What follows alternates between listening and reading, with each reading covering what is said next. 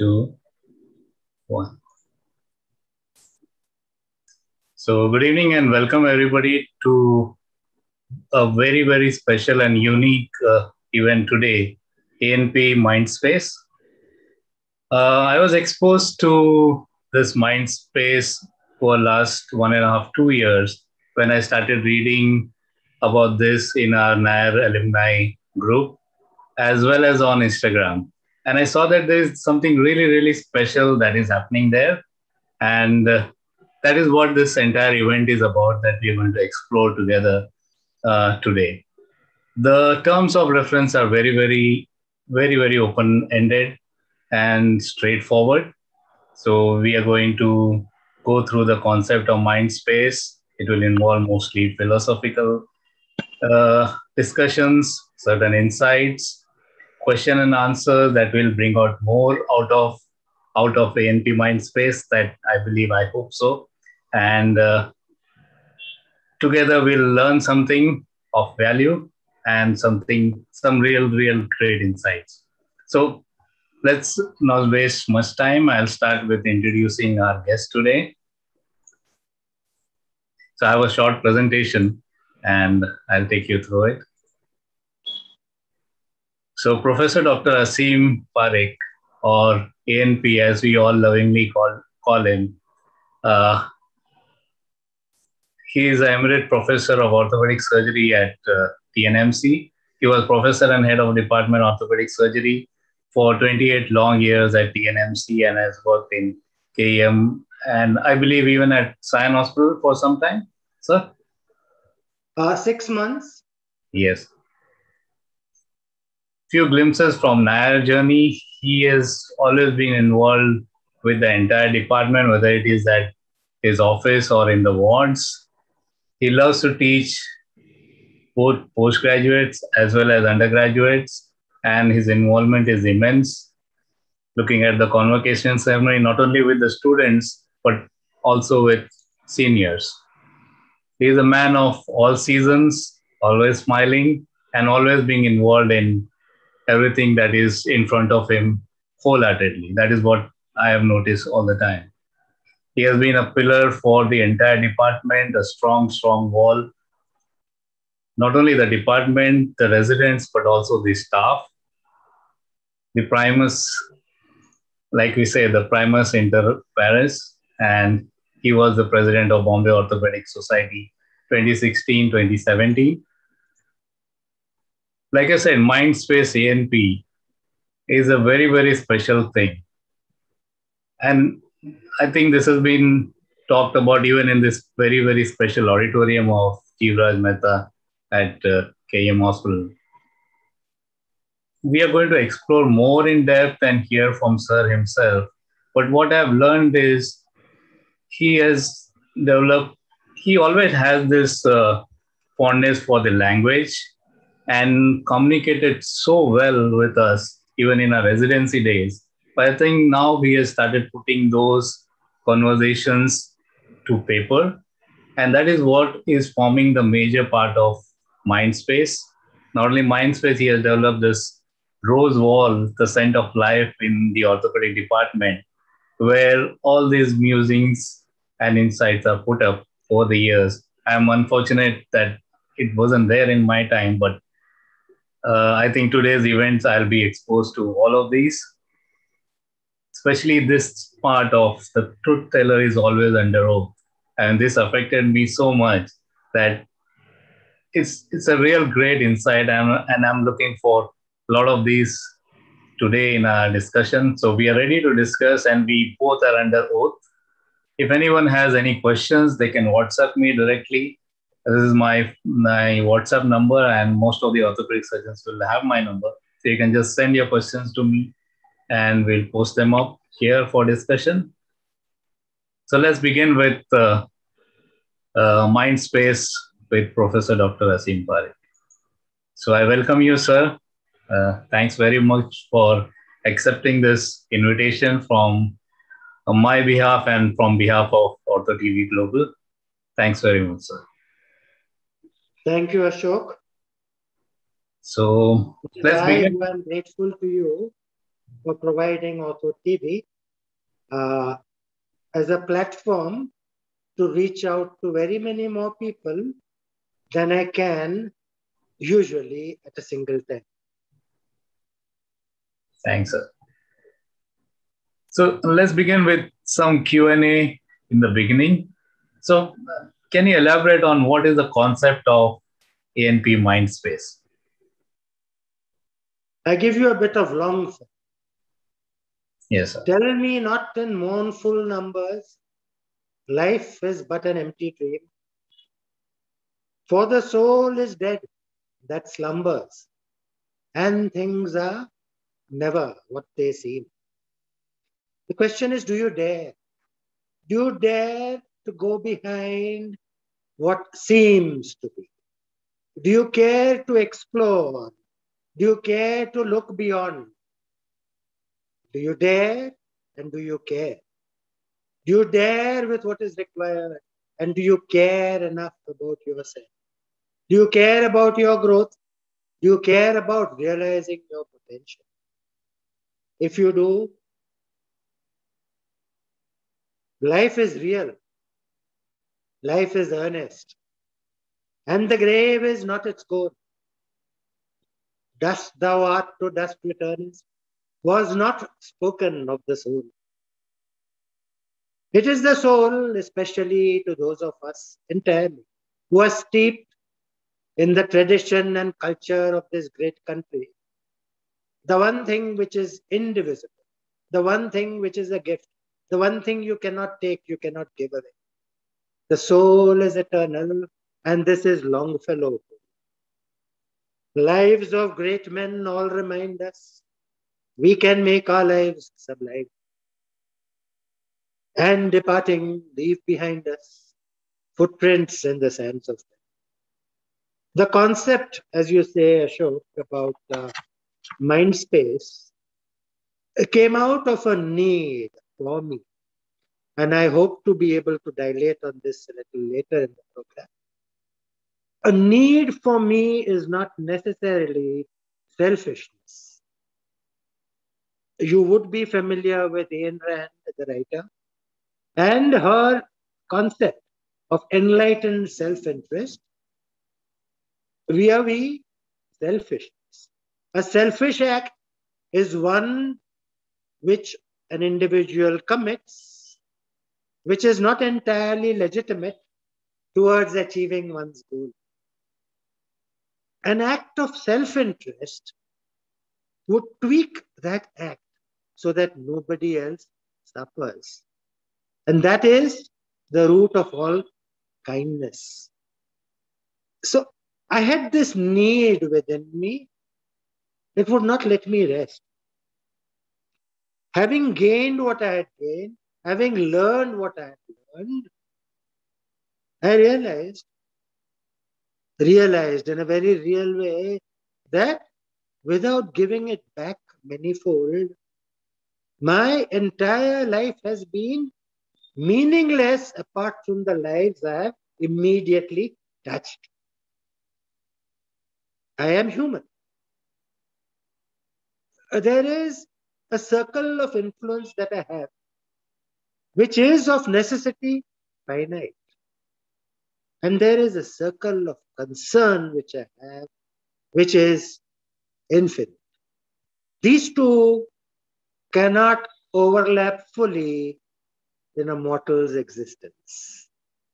So to go beyond was to give away what I've gained to so many other people who are willing and who are able to carry the teachings which have been reposed in me that much further. And once I started, the realization, the experience was I was seeing my living legacy. I see it in you, Ashok. I see it in everyone who I have been fortunate to spend time with, and who have done me a service by taking away from me. For my giving, I have become the greater.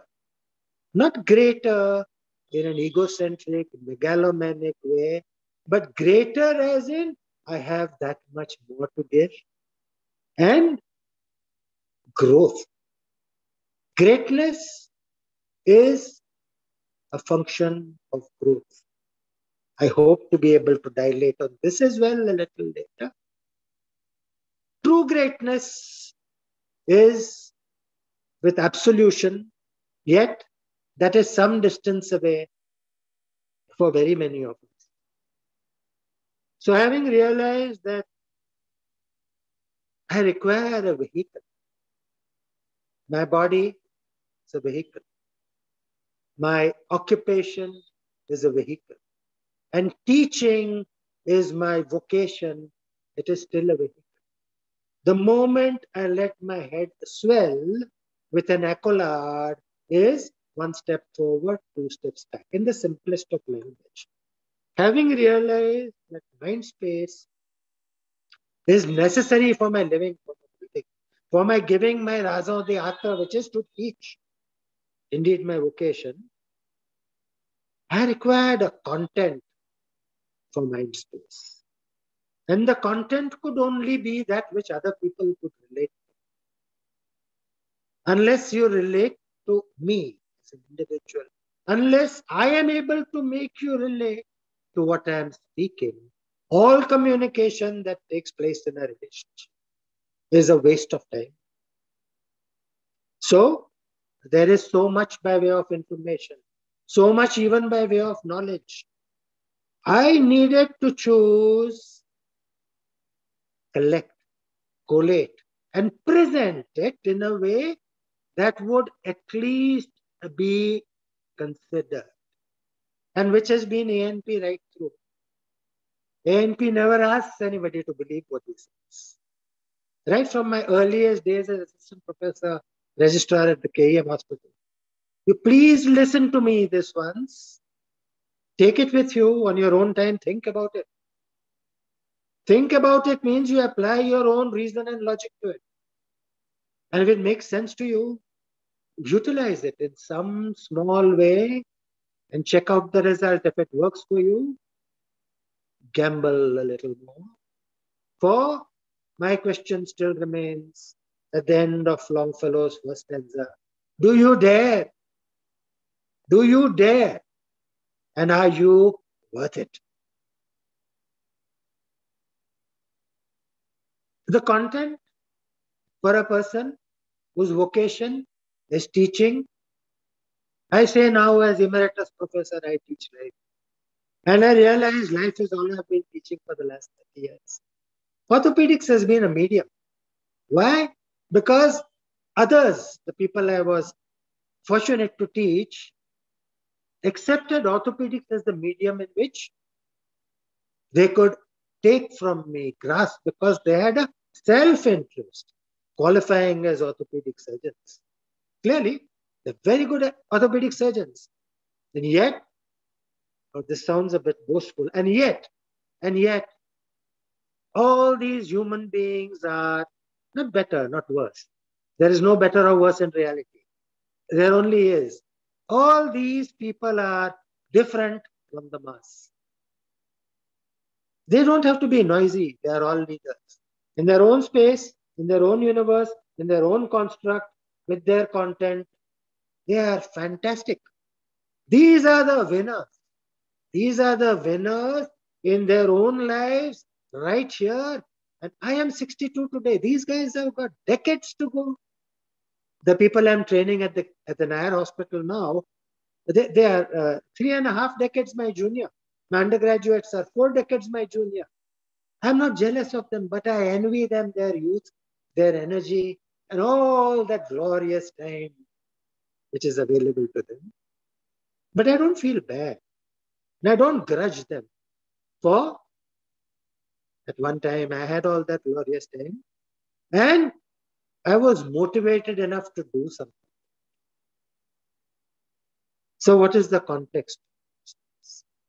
The concept of mind space, the content of mind space, my subject and yours. As in orthopedics, so in life. Life is the subject for everyone. the creation of mind space. A blanket mind space for everybody from undergraduate to intern to postgraduate, to my peer group, to my senior colleagues. No work. The reason is people are always more attracted by glister than my gold. And I have always maintained that you got to do what you got to do till you get to do what you want to do. So, no trickery. A truth teller is always under oath, as Ashok stymied me and encouraged me at the beginning of this little chat we are having.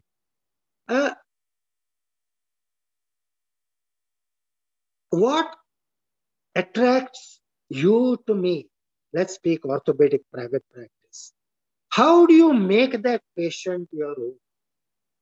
That patient has landed up with you, either primum or second opinion, third opinion, relative has referred, friends has referred, wife's family has referred, which is the worst. Now, how do you grab that patient by the eyeballs and hang on so that you give yourself that one opportunity to work your magic? And having worked your magic, that patient is yours. And my seniors told me, I tell my juniors, and I tell you today, your satisfied patients are your best advertisement. We do not advertise. We belong to a noble profession. We are making it ignoble by advertising, going around the laws and so on. We have become like, very well, people in cages, taxis in the cabaret. And to create mind space on a sustainable basis was the biggest challenge. For, as I have always maintained, every evening or night, I retire for the day, having learned one more new thing in orthopedics. New means that which I did not know up to now. There's nothing new in the world. Just have to find it. The question is, do you dare?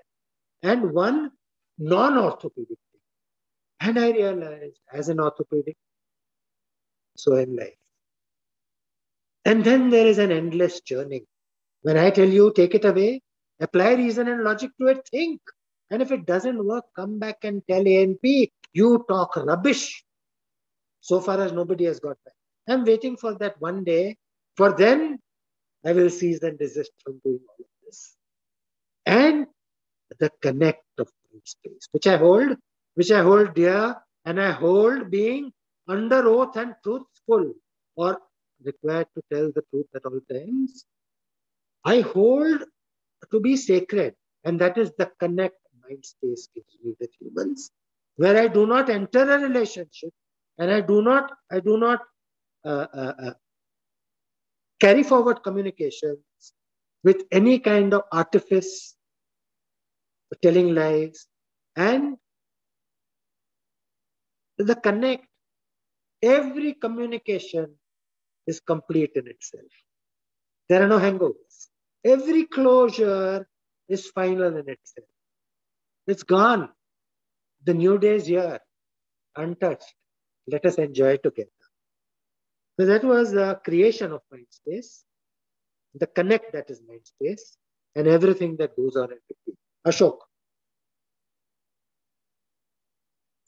I could absolutely connect with that. Whether you can, do you dare it, and are you worth it? And these are two very, very important insights that I gather.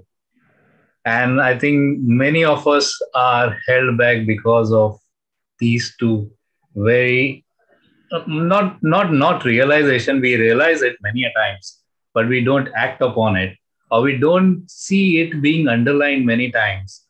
We don't see it being reinforced um, by people whom we look up to, maybe many a times. So I'm so glad that you have been being enforcing these 2 points, which are really, really very important. And really, I mean, they establish the basis of mind space, that this is what we aim for you to change or to realize or to act upon. So thanks, sir, for that insight. And I think the next question was about evolution of mind space, and you already covered it. My third question is about what do you feel will be the impact of mind space. I'm not talking about in terms of volume, but in terms of not quantity but quality on people who are listening or people who are being exposed to this. Right. First of all, minor correction, Ashok. I do not enforce anything on anybody. I have not enforced this or ever enforced anything on anyone. It is just something I keep stressing and stressing and stressing, because in the culture which I grew, and perhaps definitely Ashok, in the culture you grew, learning by rote was very important. And although the so-called education systems of today wish to do, like to do things in a different way, to learn things by rote is very important for training the mind.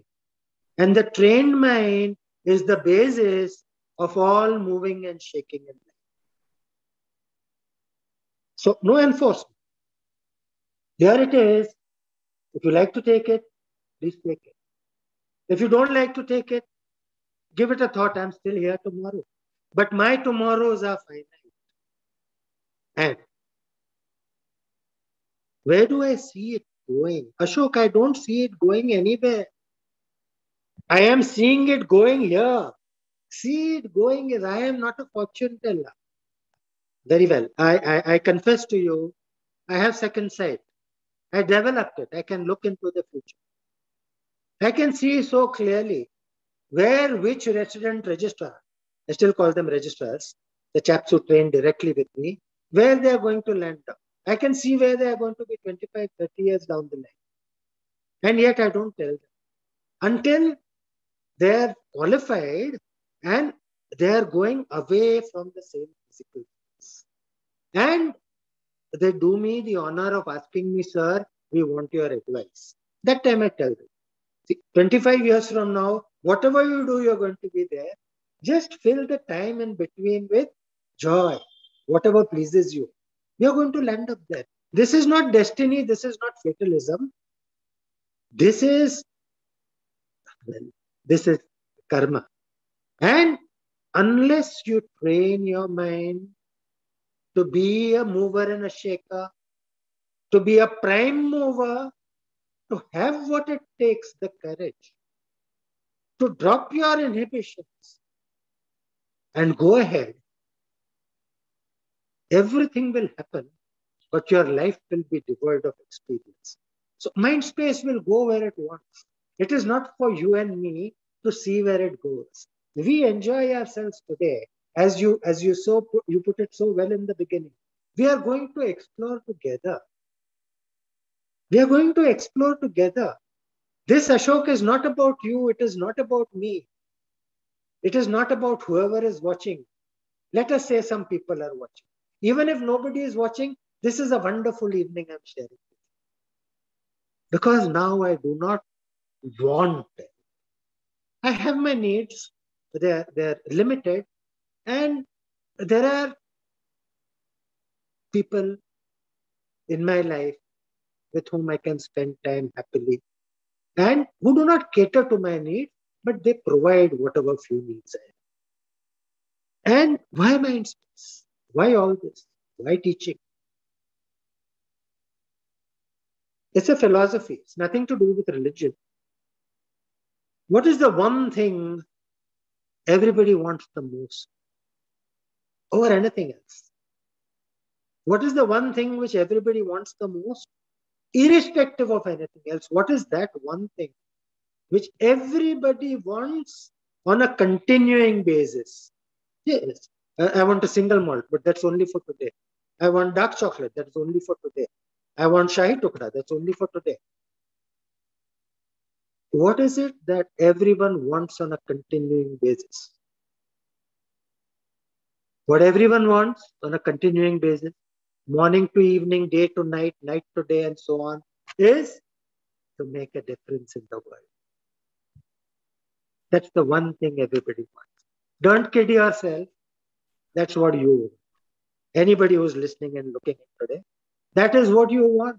Now, whether to make a difference for the good or the bad is not even a moot point. Because in the universe I inhabit, secret, and that you also inhabit, there is no good or there is no bad.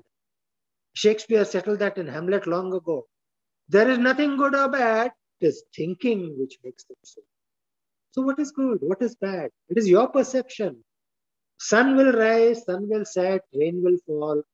It doesn't care. You want to make a difference. You make a difference like Hitler, like Stalin, like Mussolini, like Pol Pot, like that chap in Korea, eh? Short chubby fellow. And you make a difference. Like Mohandas Karamchand Gandhi, like Mother Teresa. Scores of examples in this very own, our great country. And everywhere. If these people, Albert Schweitzer, if these guys were not there and they didn't live their lives, if they didn't dare, if they didn't share their religious, you know about Gandhi when he came back here, it is said, he said, when he went to argue a case in the court of small causes opposite the Xavier School, he nearly collapsed. Mother Teresa had her own inhibitions. Albert Schweitzer had to go into the jungles to express this. The point here, if there is a point, is each of them dared. They dared because they wanted to make a difference, and it's not about soul, it's not about mind. Their self, their very self, would not let them be. Mandela, they lock up the man for so many years, and he comes out invictus. How many role models? They're all over the place. You want a role model? You don't need a role model. Look in the mirror. Back to that later. You are your own role model. You have what it takes. The question is, do you dare? That's a question only you can ask. It will happen at a point in your life. Part of MindSpace is to make you aware that the earlier it happens for you, the more enlightened years you have. So what's the one thing everybody needs? Needs. I need air. Again, I might want single malt, dark chocolate, rasgullas, gulab jamun, chom, whatever. What is that one thing everyone needs? Initially, the one thing which everyone needs is acknowledgement. Not validation, just acknowledgement. Beyond that, what is the one thing everybody needs? Appreciation. So whenever you see something which is worthwhile, that somebody has put time, energy, themselves into, acknowledge it, appreciate it. And then if you have it in you, make it still better. And if you can't, or you can't appreciate it, just leave well alone and carry on. That person dared, you are still carrying on, blind, and although you seem to be moving, you are still lame. And Ashok, what are the three important words that anybody would like to hear or is dying to hear on a constant basis? Yes, the answer I usually get for this is I love you. It is not I love you. She loves you tonight, tomorrow morning she will say I don't love you. She won't over. Or she won't. At some stage into your relationship, she will stop saying I love you 15 times every minute. Yes? Once every 4 seconds. The three most important words, gentlemen, ladies, if there are any here, I'm sorry, which every human being craves to hear at a certain stage, having been accomplished, acknowledged, appreciated, are I need you, Because the day anybody says, I need you, they cannot get by without you in the way that they like. And they trust you sufficiently that they're shedding their inhibitions. They're moving outside of themselves. It takes a lot of courage to ask a favor, ladies and gentlemen. You would all have experienced it. There are no big favors, small favors. Because a favor has to do with questioning your self-respect. So to get out of there and say, I need you, doctor, that is what you have been, I don't know about born or created, that is what you are trained to do. So when that third party about whom you know nothing, verbally or non-verbally, acknowledges that sure he needs you, your existence is validated. Enlightened, unenlightened, whether you've seen the light, whether you're in darkness. When another human being says, I need you, what is it that they say? Jindagi ka life tumhara ban gaya. Yes? And then there is the well-done show. Your own worldview and your own philosophy. Ashok? Absolutely, sir. So, like I was saying, the enforcement was not on us. It is enforcement to their own selves. We, like you said, role models are people who have enforced whether to dare it and whether they are worth it. Those are people that are lacking, and those are people lacking within our close influences. That's what I was hinting at. Not people enforcing on us, but I was people teasing enforcing you. on themselves. Yeah. So I think we have reached to a point where we are eager now to hear the exposition of ANP Mindspace in detail and directly from you to listen the entire concept and the entire uh, I'll not call it theory, but it is more of a practical part of it. And so the stage is all yours, sir. Yeah. So, what do we call it? Knife in hand. Okay. I got this. So, mind space begins and makes its journey in the transition from thinking to knowing.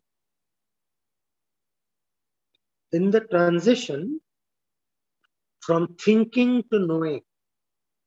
That is not a change, it is a transition. Nothing changes. Many years ago, all of us who did orthopedics were certainly told this by someone that nothing changes, we have to change it. Whether we did orthopedics or not. Change is the only constant, everything else. And yet, for human beings, nothing changes. In a human being, nothing changes. Which is why I say the journey, the transformation, the enlightenment, it's all about movement. If you tell me life is movement, movement is life. Yes. Because if there is no movement, there is no breath, there is death. So when there is no life.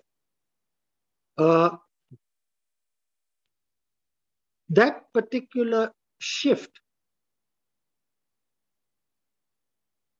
transformation, because thinking is done with the mind. You asked about mind space, yes? The practical, yes. So thinking is to do with the mind. Now you can't see a mind, you can't touch a mind, you can't do anything with a mind except use it or abuse yourself with chemicals and abuse it. Now the smart thing to do is to use your mind. A very basic study of the brain. Basic is not a word I use very often. Please appreciate the context in which I'm using this adjective. Even a basic, a rudimentary study of the brain will tell you that the mind is a function of the brain. And the mind will function like any other machine or apparatus, depending on its talim, depending on its exercise, depending on its programming, nowadays more so. And there is the secret to understanding the mind, practical. See, to the mind, by training the mind, what we do now is we program our minds to suit our purpose. What are our purposes? To get what we would like. Like is a very nebulous area. Even so, most of the time, the better trained the mind is, the faster is the processing of fresh stimuli and generation of appropriate response. Now, the huge thing about fitting in is being appropriate. I said a few minutes ago, you have to do what you have to do till you get to do what you want to do. So even today, I don't go to Nair in my underpants. So being appropriate is what is fitting to that particular moment, episode, event. Now, to be appropriate as quickly as possible is to say, I love you to her at the college social before anybody else does. Otherwise, she's spoken to. So, to train your mind, let's go back to learning by rote. Learning by rote is the mind in motion. Learning by rote, there is no control.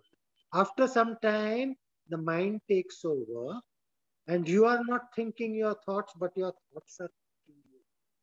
This is very elementary. This is very elementary. Your mind will, you will listen, you will not hear. Hearing takes place with vibration of the tympan. Listening takes place, you got it. You will see. You will not just look. Amateurs look. We see. And if you must see, see right at once.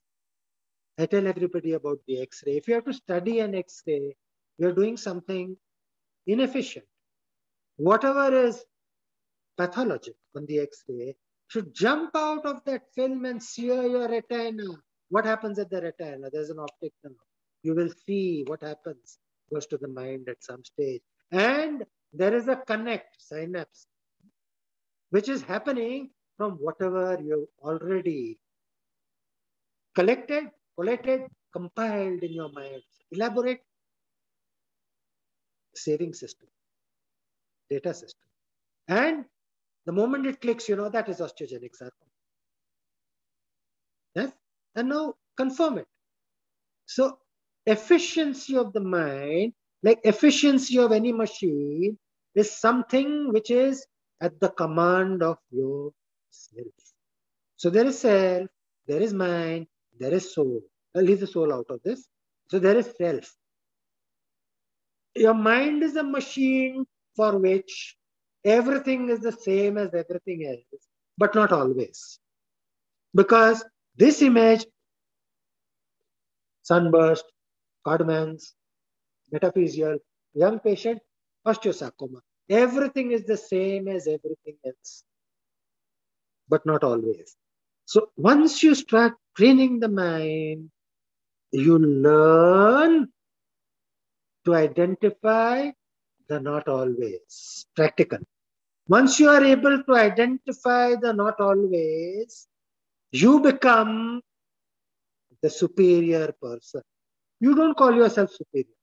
There's not about ego, not egomania, megalomania, boasting, false pride, nothing.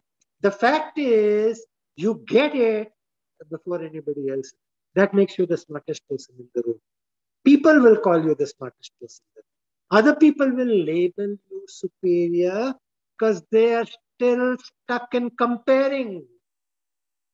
Practical. Do not compare yourself with anybody. You are emperor in your mind space. You are emperor in the universe which you have created. Just learn one new orthopedic thing every day, one non-orthopedic thing every day. Otherwise, do not sleep. That is all you require to be different. Not in a good way, not in a bad way. In the way you choose to. You want to grow.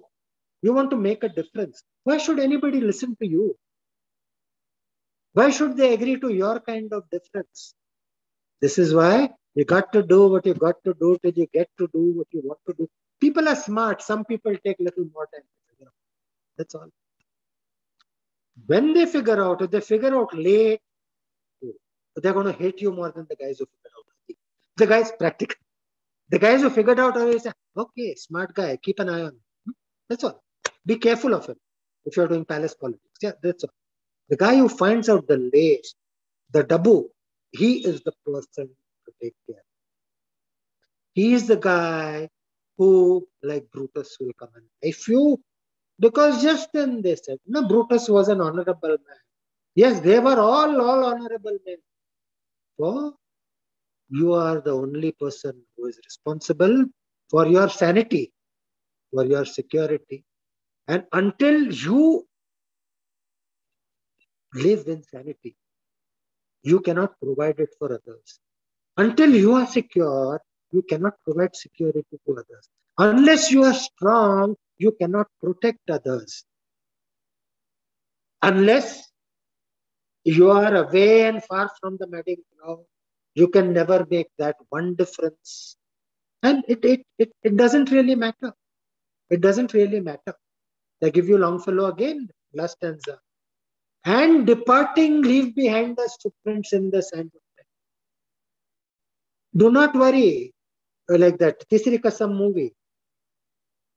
सनम ये झूठ मत बोलो, खुदा के पास जाना है, न हाथी है न घोड़ा है, वहां पैदल ही जाना है, सजन ये झूठ मत बोलो. Everyone has heard this song. Everybody has hummed this song. It's very simple Hindustani. Everyone understands this song. And that is the booby prize. Understanding is the booby prize, gentlemen, ladies and gentlemen. The moment you set out to understand something, your mind will play tricks on you. It will all be accepted by the society in which you live. Society is interested in you because they want to make a lemming out of you. The day you say no, they will try to stomp you out.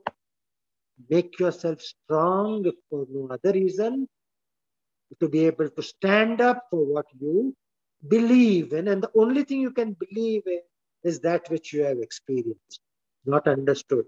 Understanding, ladies and gentlemen, is a total wholesale waste of time. What is there to understand? Fine. What will you do with the understanding? We have a good answer. Please WhatsApp that to Dr. Ashok Shyam. What is there? Experience is everything. You understand the female orgasm. You understand the male orgasm. What difference does it make? Oh, you understood it. You've read the books. Unless you experience it, all that for you, it is not the truth. And the truth teller is always under oath. So, truth comes from your own experience. MINDSPACE is not mine alone. It is mine. That is why it goes with MINDSPACE ANP. Anyone is welcome to come in and frolic, by all means. My rules. One rule. No telling lies. Simple. Life is simple. Human beings, stupid people, they complicate it. Life is simple. Nobody, you can frolic in ANP's space. ANP can't give you space. The space is one thing which you have to create for yourself. You cannot inherit it from your parents. You cannot buy it in the market or from the real estate guy. You cannot even loot it from an individual. You cannot. He will give up his life first. He will give up his life first. Then where are you? You got dead meat. You are no wiser. And you've accumulated karma because you have indulged in selfish action at the cost of somebody else's life.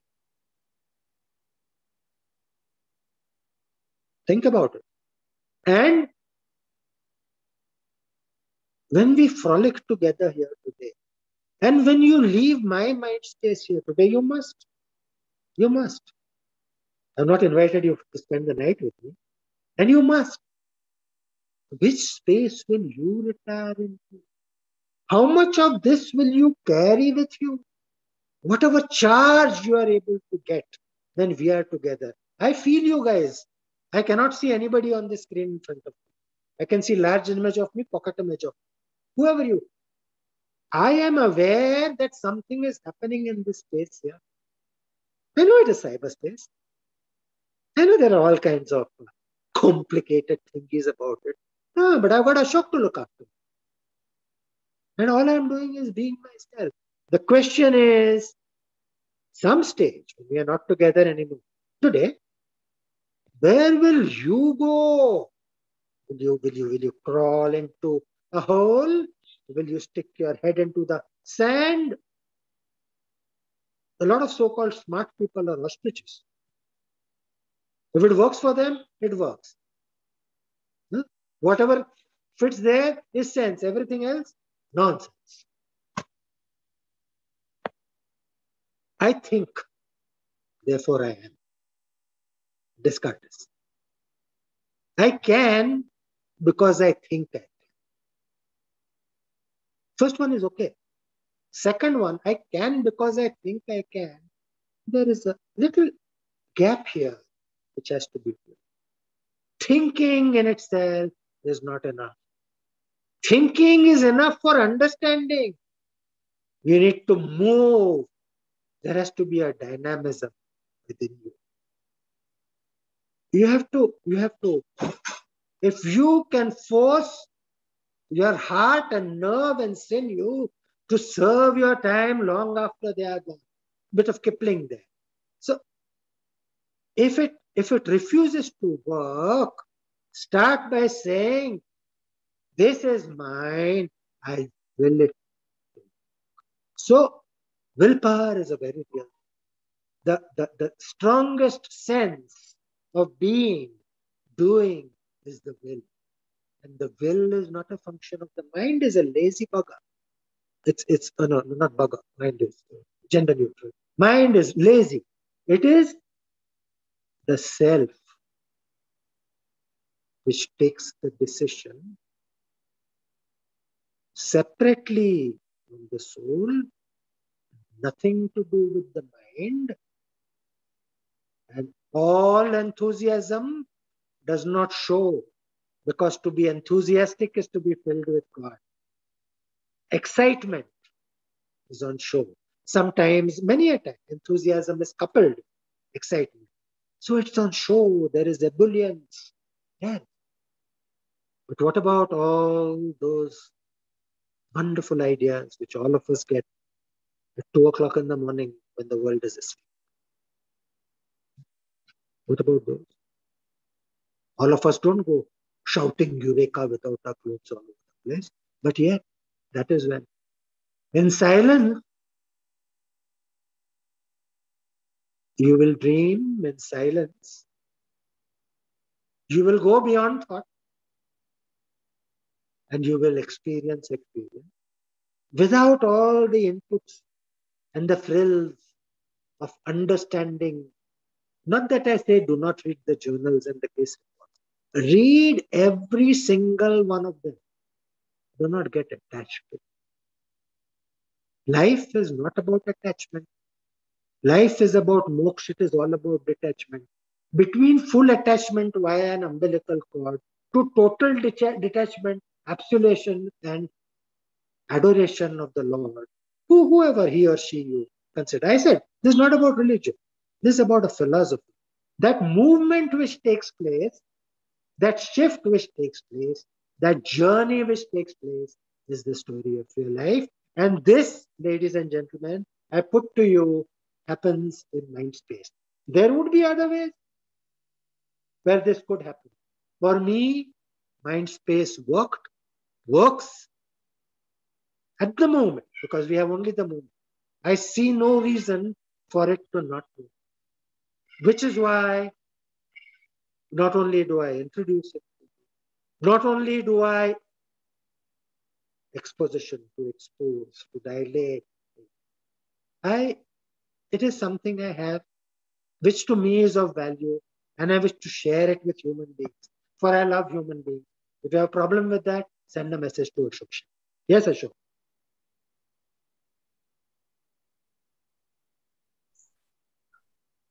I think that was really comprehensive theology that we have put up. And I think most of us will have to come back, listen to it again, at least 2 or 3 times, to grasp at least 50% of what you're saying.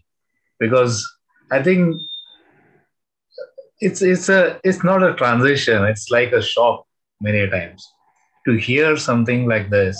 Like I said, we in our orthopedic careers have very few or absolutely no role models in terms of this kind of talk to us. I mean, so if a role model to us in orthopedics talks to us on these points, not only it is very, very, I mean, we accept it very easily. It is very easy for us to accept. At the same time, it has a kind of a value of getting shocked, and not in terms of, but kind of getting intellectually also not shocked, but I think uh, we our intellectual is awakened and we start thinking on these lines, which have forgotten to think about. So one of the questions and one of the points that you have touched on to for role models is, yeah, you want to make a point, sir? Yeah, go ahead, sir. Yes, please, Ashok, if I may. Yes, sir. You use two words. One is a shock. It is a shock. Anyone who reads the Sunday papers, of course, now we have no papers, physical papers, but a guru, he provides a space in which there is enlightenment, there is transformation. And in our tradition, I mean the Indian tradition and culture, one of the ways is administering Shaktipat. Read Muktanand if you wish. Paramhans Muktanand, the disciple of Nityanand, the one who set up that thing at Vajreshwari. Eh? Muktanand and me and you, Ashok, and anybody else who happens to be listening, no difference. We are all human beings. Muktanand, dare. Before him, Nityanand, dare. Today, I am affirming that I dare.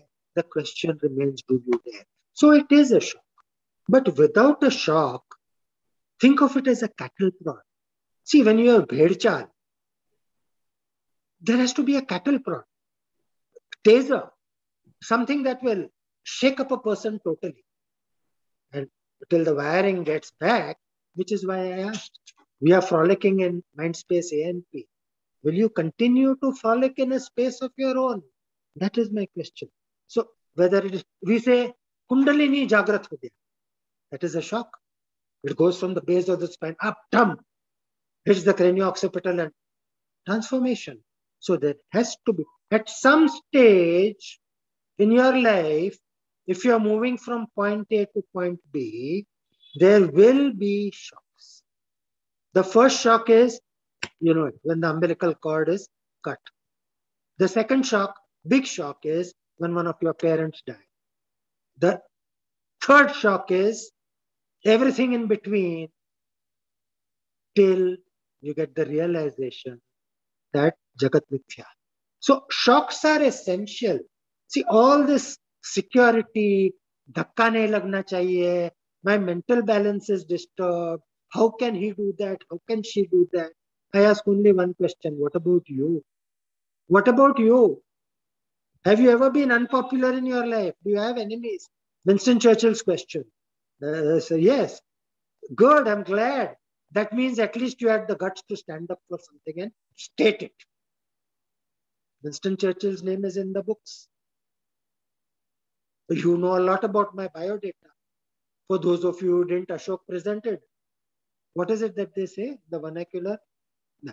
Your interlocutor today, aisa waisa aadmi nahi hai. For you got to do what you got to do till you get to do what you want to do. And the other word which you used, Ashok, is acceptance. It is, see the beauty of this word. Acceptance cannot come without being non-judgmental. And when you accept something without being non-judgmental, you give yourself the opportunity to experience it. And life is all about experiencing, not understanding. So to accept without being judgmental, to embrace it, to experience it, you will have a, I beg your pardon, but you will have a pleasant experience or an unpleasant experience.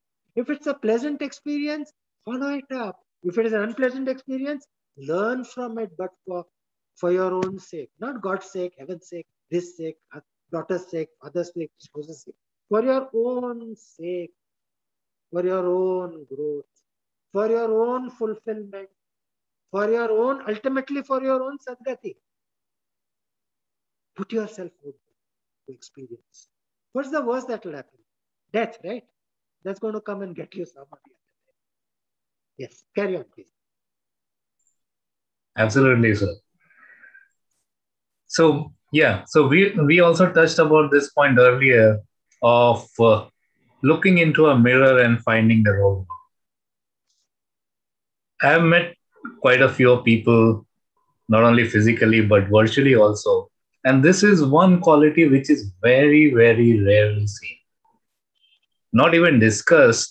I mean, I know this is one of the important points that you're making, and I find that in majority of people, this rather they don't even have this kind of question to look ourselves in mirror. Not only physically, even if you physically look, there is a kind of, I mean, there is a different kind of experience to have. But to really look at yourself, not critically, but just look and see. Um, Will you speak more about that, please, sir? Certainly. To look into a mirror in languaging is to look at a glass, reflecting surface, glass mirror. Most, think about this. Think about this. Shuffle through your memory, such as your mind is pleased to serve you. Observe people looking into a mirror in the hostel, at home, uh, in those large mirrors in the malls, in the departure lounge at airports. They will be looking at everything except themselves. They will not be looking at themselves. They will be looking whether the eyebrows are okay.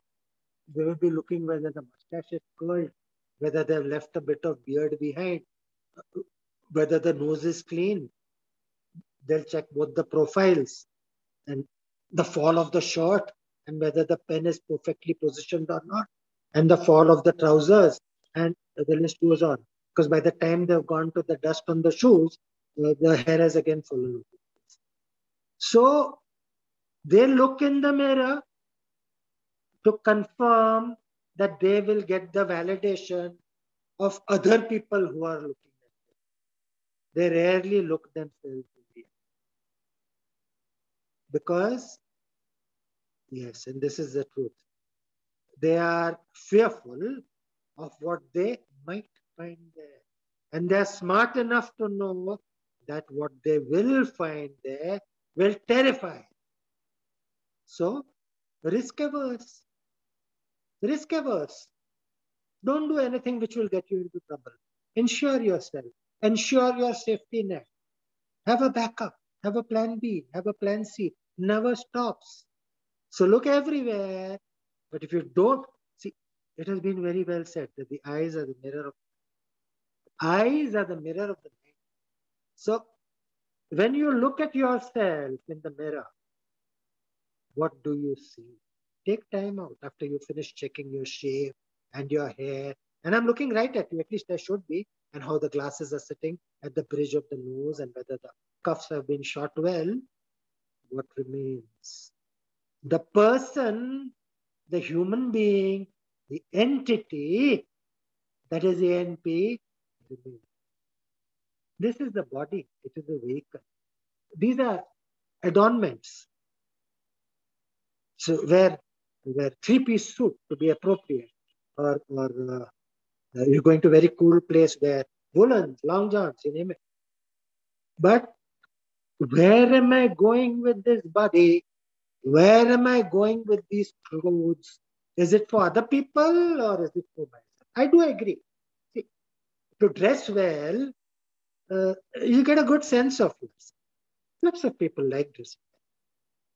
There's nothing wrong or right about it. But to be so preoccupied by the dress that you notice all this heavenly glory around you is wasted time and wasted money on the dress as well.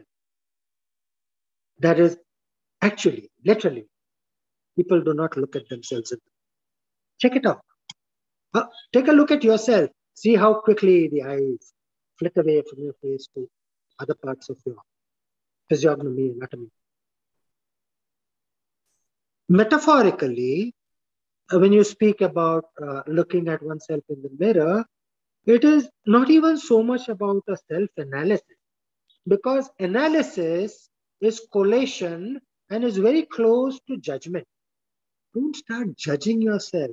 You are created by God. You are a creature of the universe. You belong over here. Don't judge yourself. Enjoy yourself.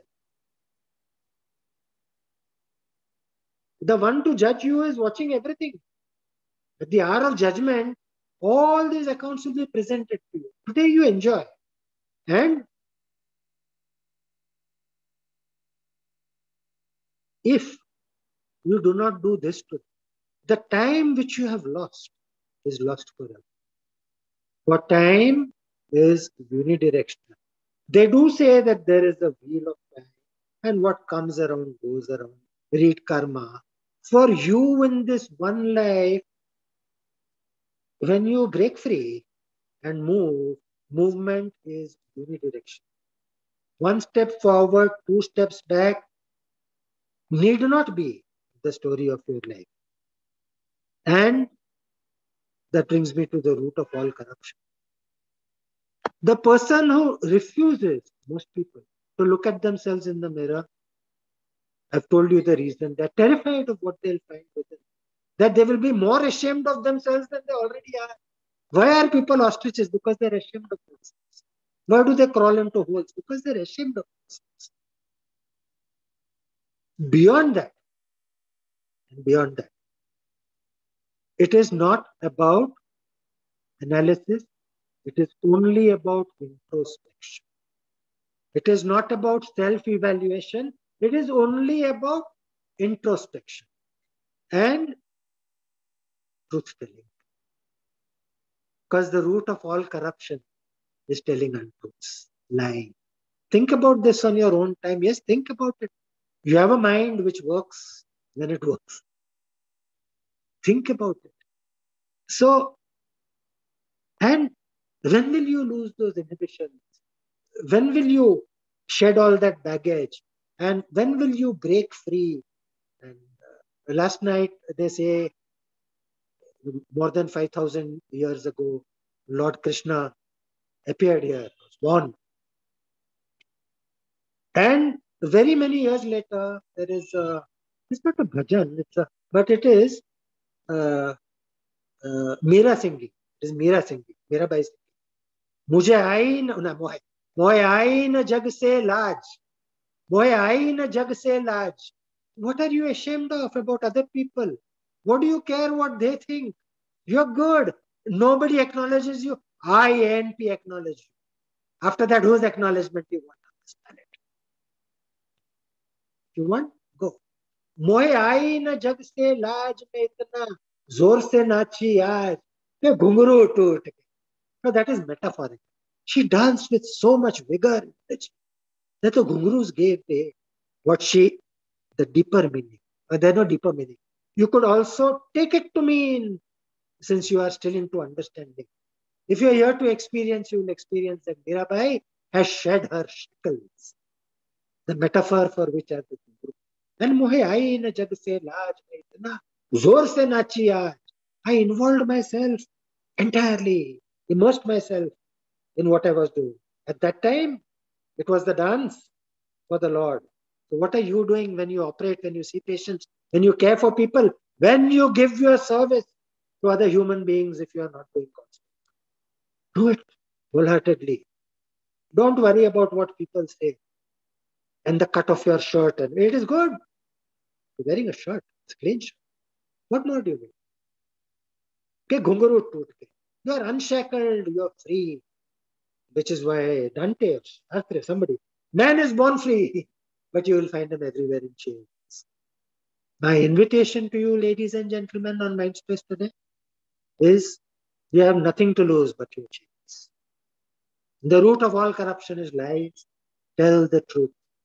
Please tell the truth. Do not compromise yourself and do not do things which will make you lie. Because that craven story about one lie and a million lies to cover it, and it's a waste of time, energy, and application of mind, which should be much better applied to other things. Yes, Ashok? Yes, sir. So there's an interesting question from Dr. Shushruth Kulkarni, who talks about this same concept when he's asking, will not self-assessment mean a lot of self-judgment?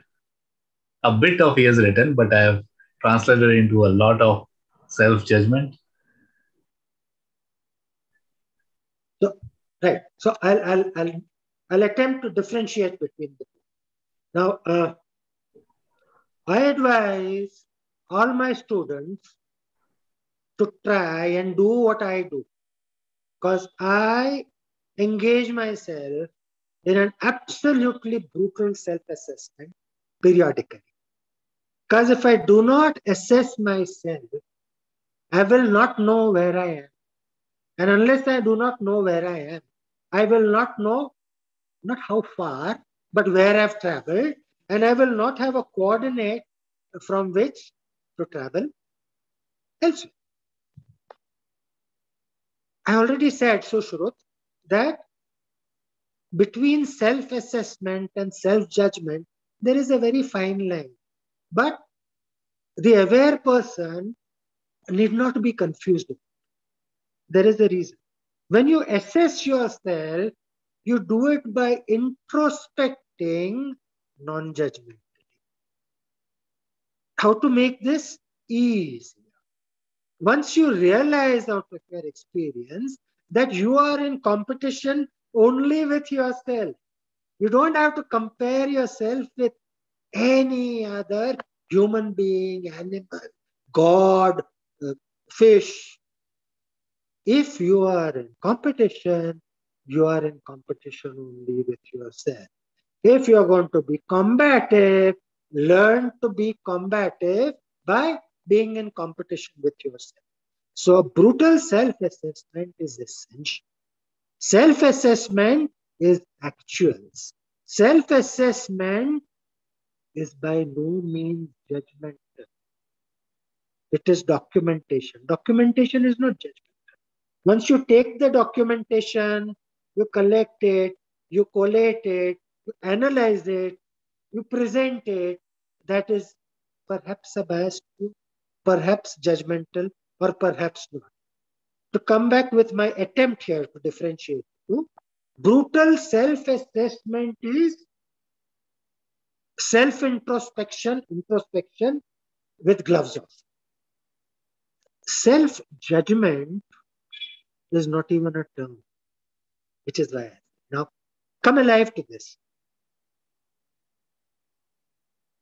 You do not have to judge yourself. The great judge, wherever she or he is doing the judging. All you need is to be clear about where your current coordinates are. Because on this journey, on this trip, if you like, in this movement, the single most important thing always kept under lock and key, known to the captain and the first mate. Somebody on the high seas, uh, when there was only sail, was the chronometer. Because that one instrument was used daily to chart the ship's position. Otherwise, all the ships would be lost at sea.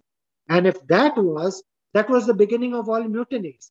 They smashed open the in which the chronometer was kept, and that was it. The captain, otherwise the captain could say that, look guys, if I die, none of you all know to use this, you die.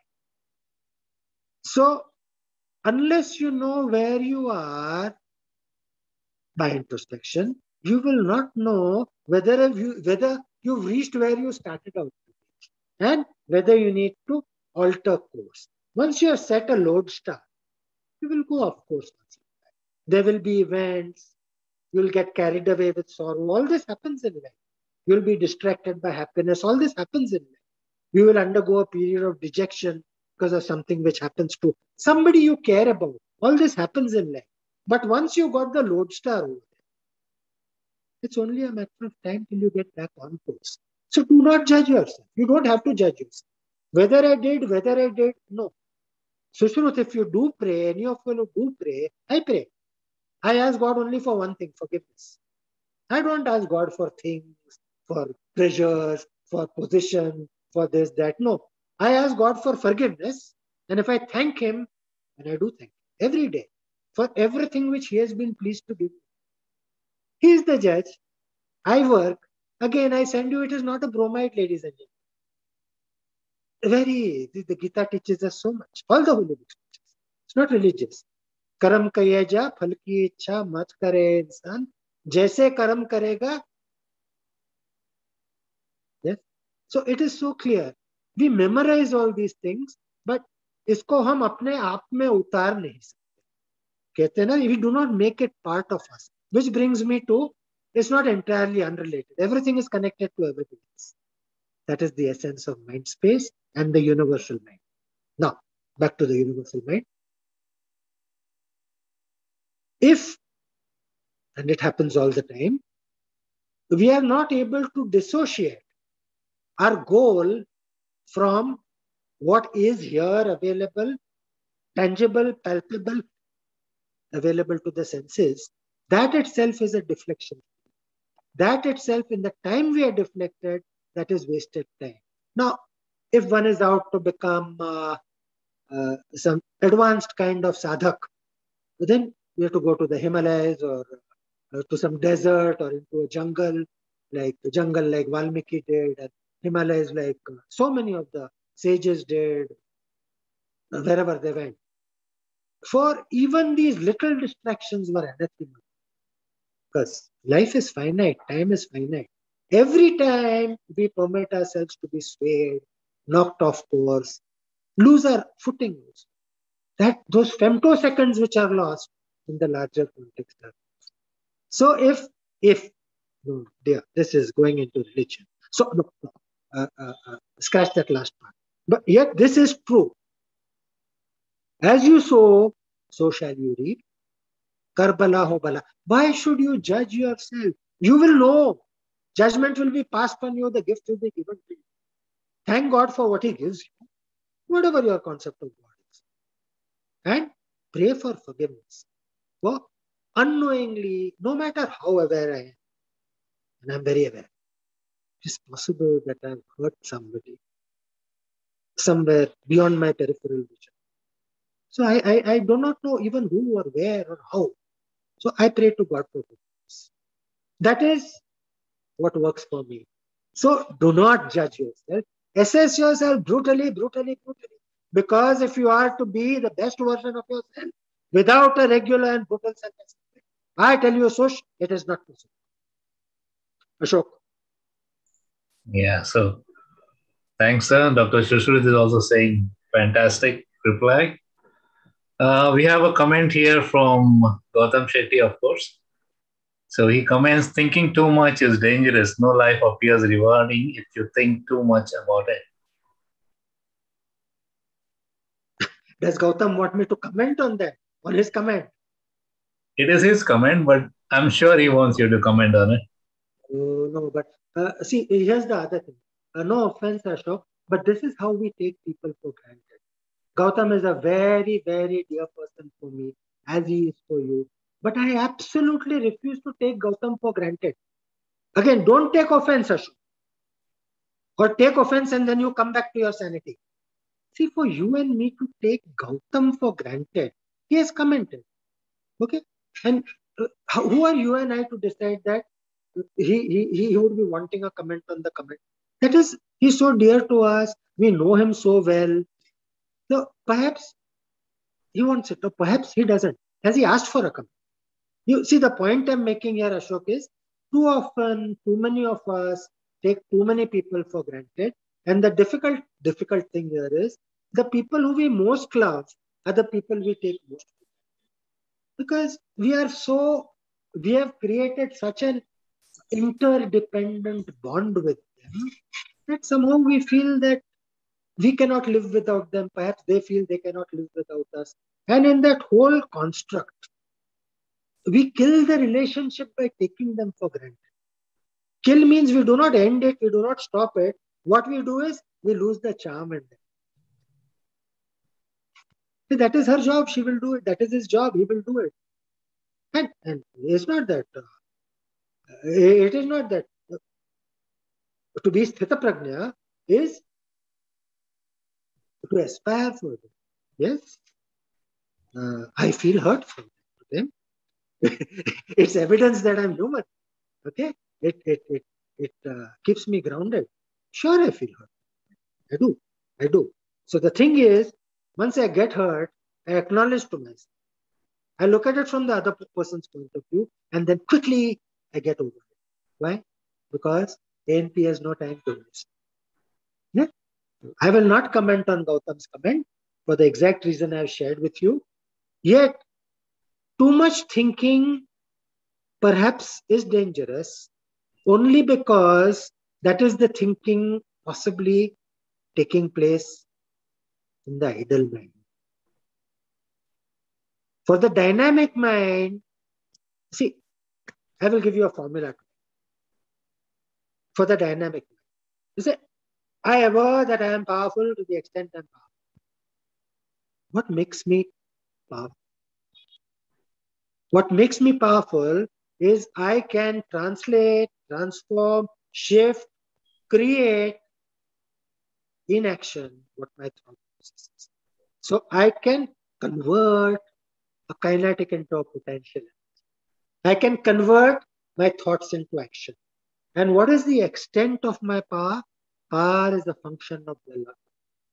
The less time it takes me to convert this thought into that action for all the world to see, that is an indication of how powerful I am. And again, like Sush said about self-judgment, judging yourself as to how powerful, you enjoy the thrill of power, the joy of power, the feel of power, what you can do with that power for the greater good and service. Nothing beyond that. Don't judge. People will, oh, he's very powerful, he's very good, he's the greatest, he's the best, he's a rock star.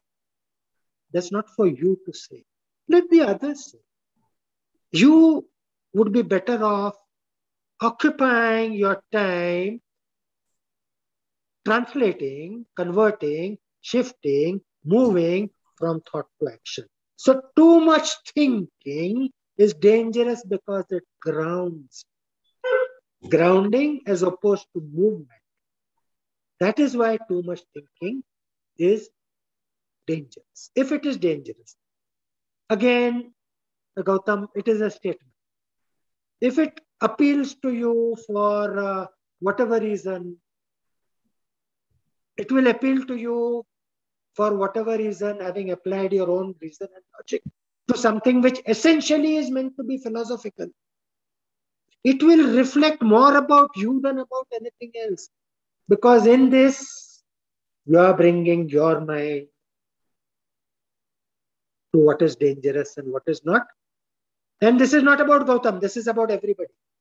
It tells me where you've been and what you've done, that you think that too much thinking is dangerous. And I know more than most people how smart Gautam is. One of my dearest boys. And yet,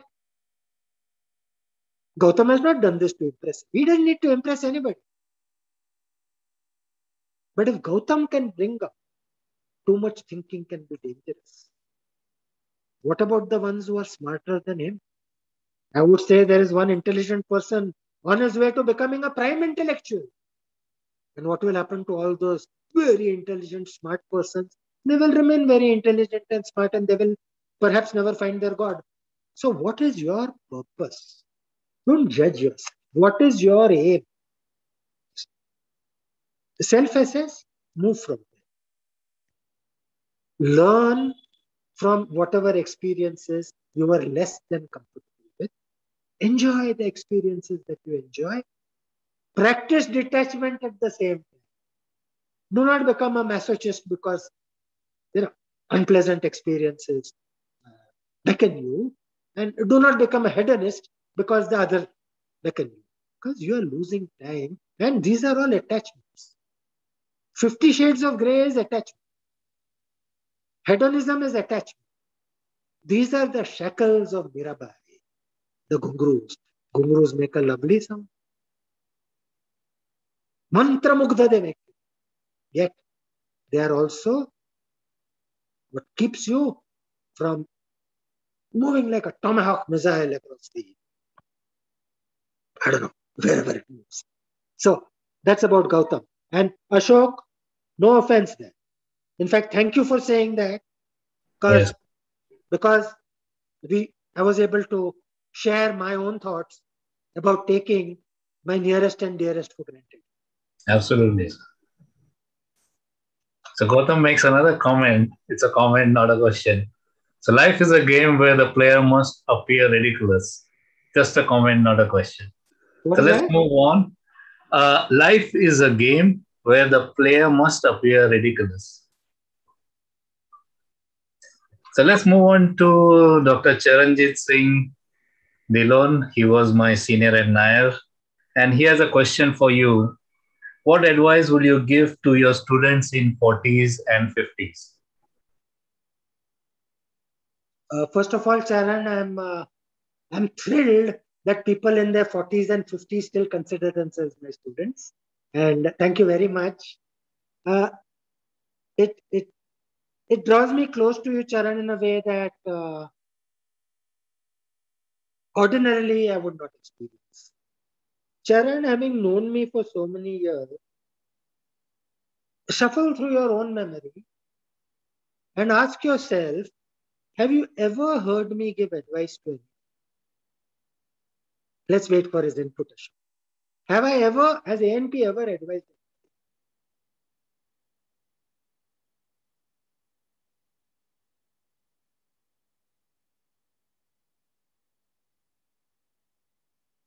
Right. While we are waiting for it to come in, all that I do is I provide the space, I provide the reflection of my student.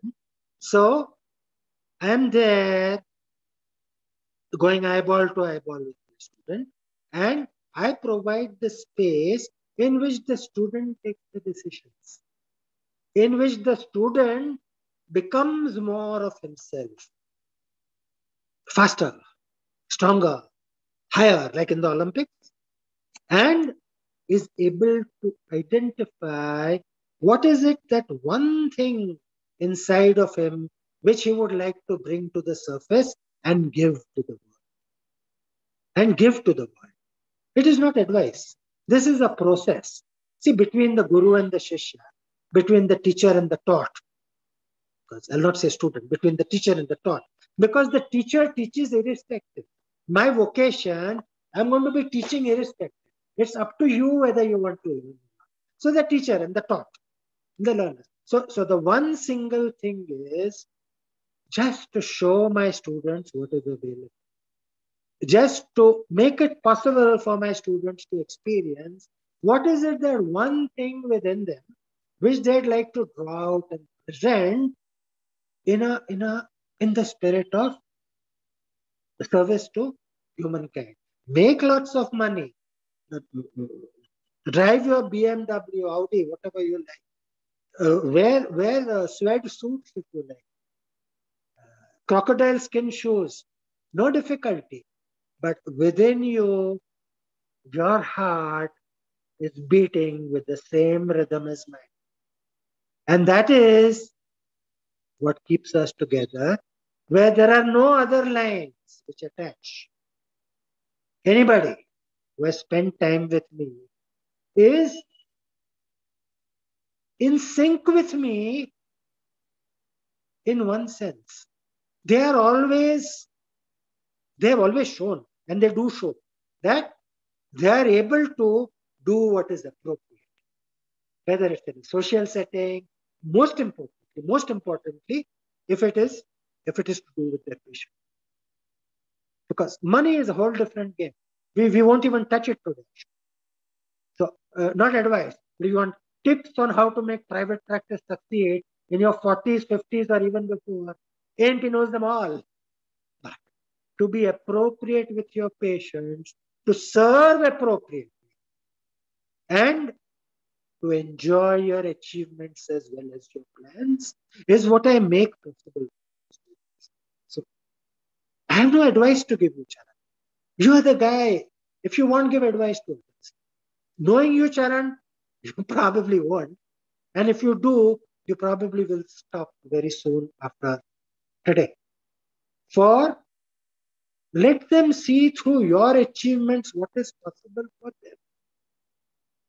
Bear yourself, bear your spirit, bear your strength, bear whatever you have, and dare them.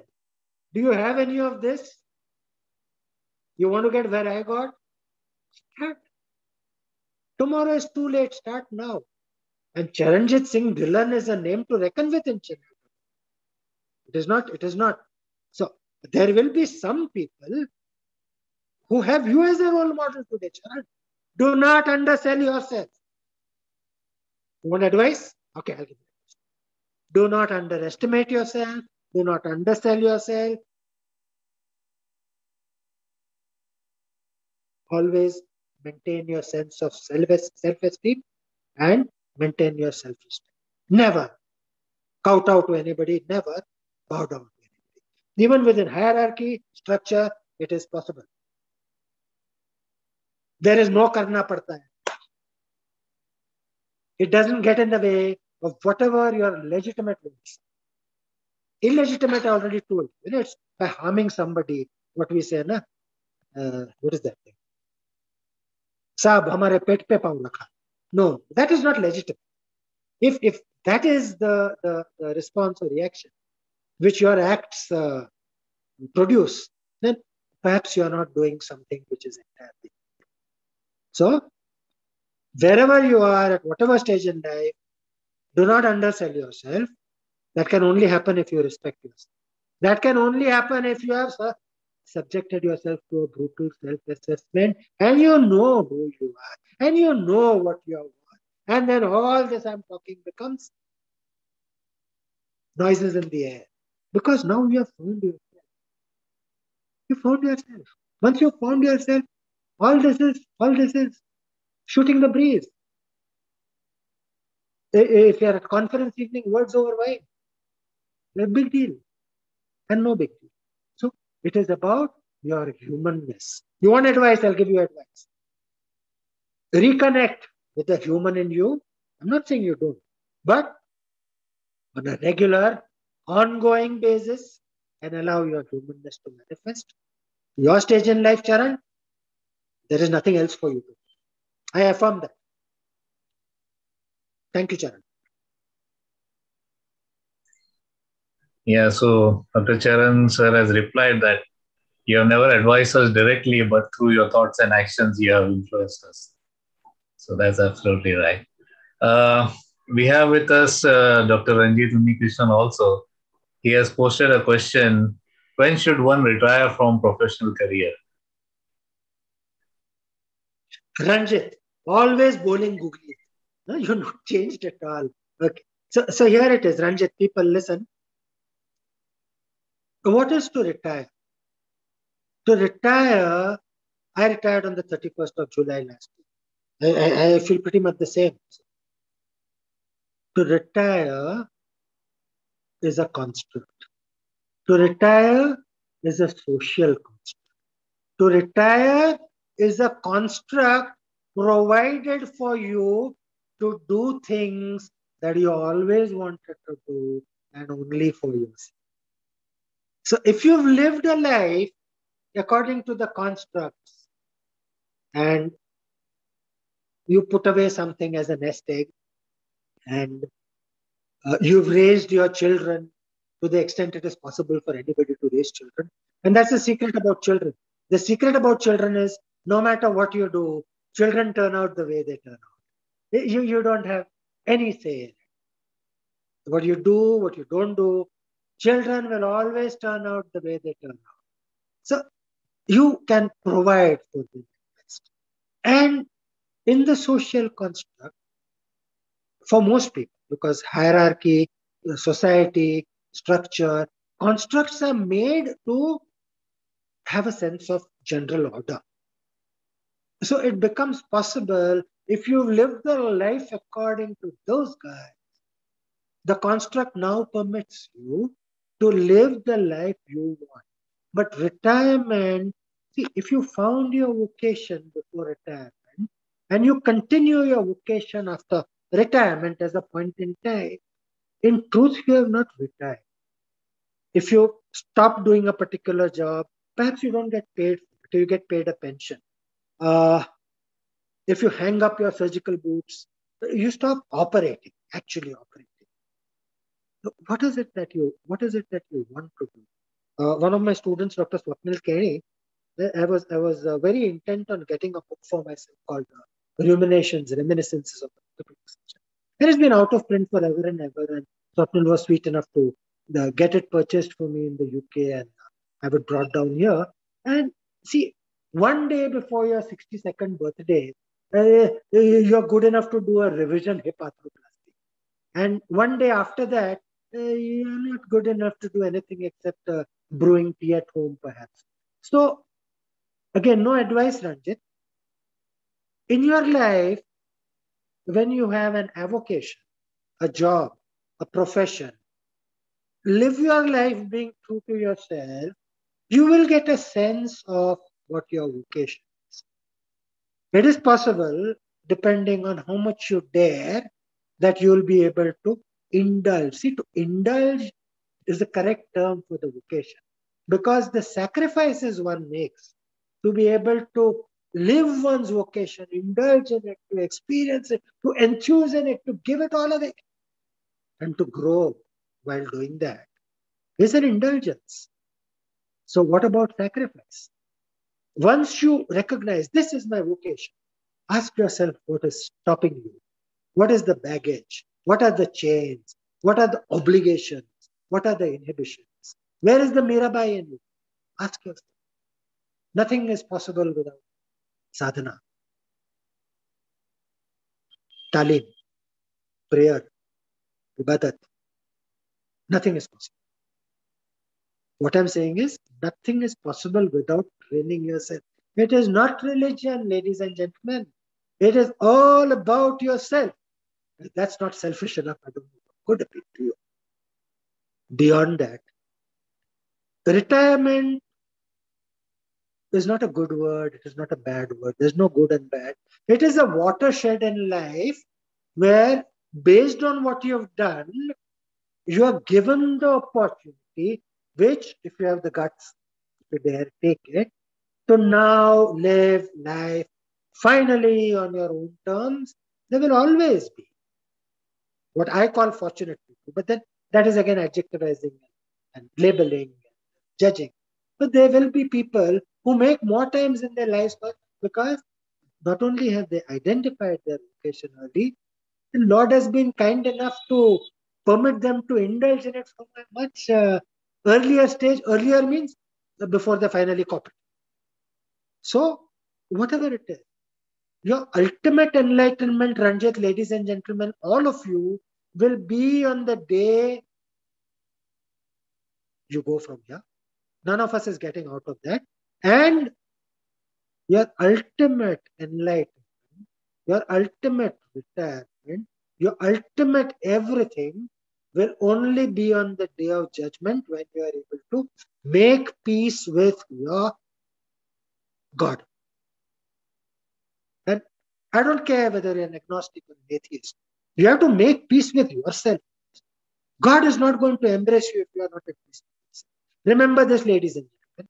Look up whatever religious text you want. This is not religion. This is philosophy.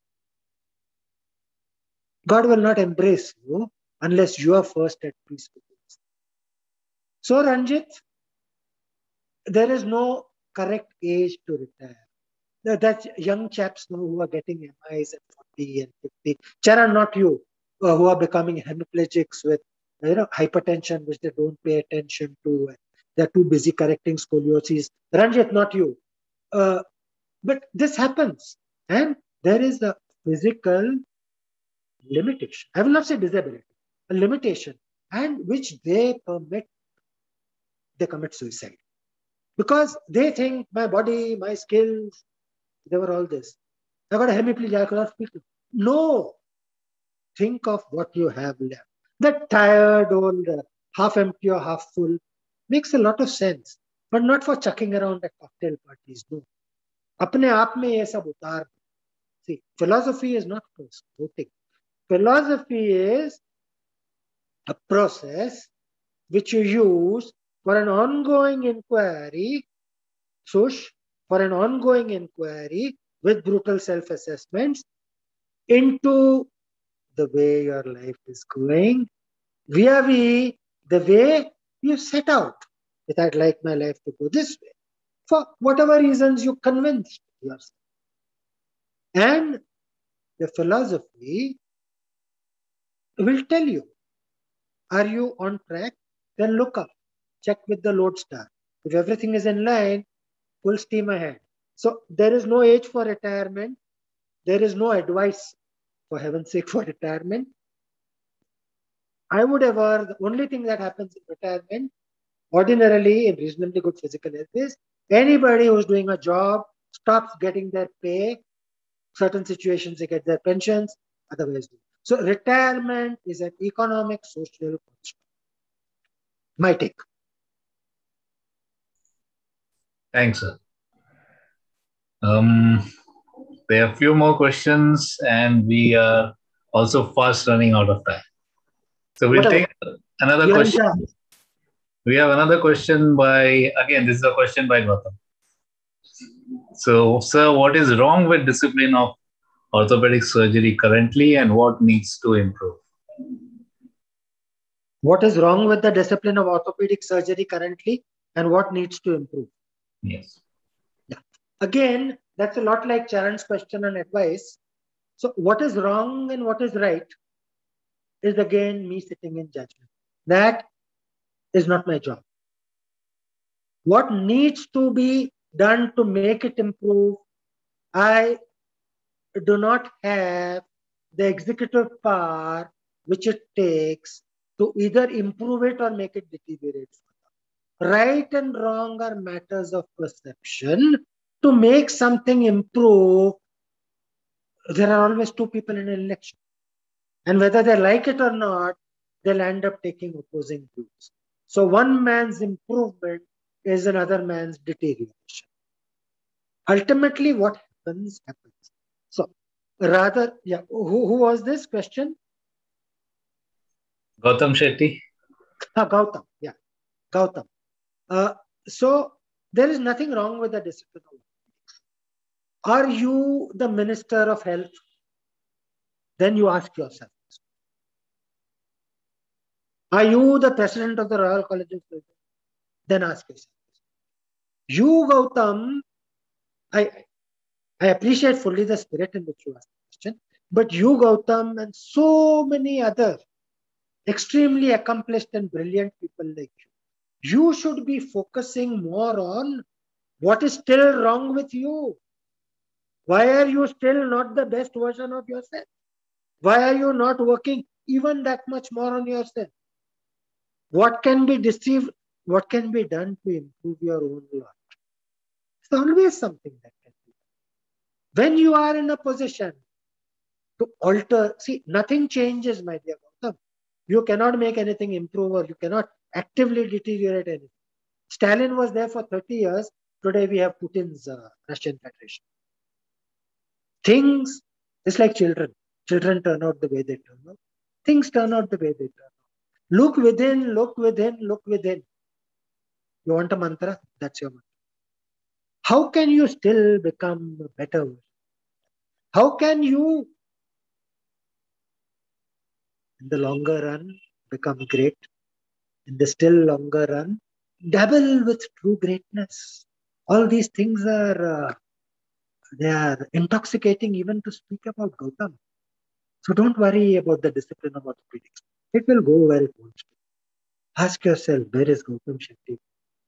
ANP sits here, and ANP does not give advice. ANP interacts. So people can facilitate becoming, reaching their own goals, their own cherished goals, to become more effective, to become stronger, to become more influential. And the day you are that influential, Gautam, you will know what is wrong with the discipline of orthopedics, and you will know exactly what is required to improve it. Again, for the purpose of this, Gautam, no offense, this has become a words of the mind. This has become a shooting the breeze. This has become, I mean, what is all this? Can I reasonably do anything? No. So why are we spending time on this? Fine. I'm ANP. I'm the great ANP. I'm the all-knowing ANP. I'm the ANP with second sight who can see into the future. I know where Indian orthopedics is going to be 20 years from now. Yes. Yeah. Can ANP today do anything about it? Categorically, no. Can Gautam Shetty? I'll tell you everything, Gautam. I'll tell you on this open channel. Please, you, in your own self-assessment, do not have today what it takes with identifying what is wrong with the discipline of orthopedics, India, worldwide, and how to increase the standard. Improvements, increase the standard. Everybody knows gold is gold, pure gold is pure gold. And see, invest time in yourself, Gautam, and invest time in inquiries in philosophy today. So when you reach that stage, when you have the power, you will be able to use it responsibly for the elevation of orthopedics to a still higher, not even level, plane, to a still higher plane. Yes, Gautam. Thanks, sir. Gautam says superb. We have with us Dr. Naushad Hussain, Dr. Vishal Peshetiwar also, and they appreciate the entire program. Um, I think we have time for one question, and then we can wrap up. And maybe you can answer this question in detail. And the question is, what makes life worthwhile?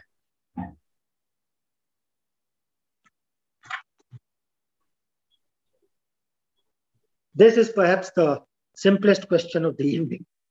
Perhaps the simplest question I've heard all day today. The answer to this question could be very facetiously put as, ask yourself, Jatak Balak, ask yourself, Jatak Balak, what will make your life worthwhile? It is the same answer which I gave Gautam. Yet, that would be an oversimplification. The same Albert Schweitzer, excuse me, the same Albert Schweitzer I referred to, and all of you have heard of the man. He has said, very famously said, that I do not know what will become of you,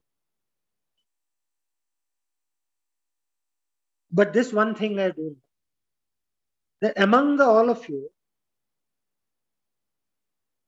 the ones who have found how to serve and serve are the ones who will be happy. It is inconceivable for me to separate a life well lived and a life bereft of happiness, or a life full of happiness. A life bereft of happiness cannot be a life well lived.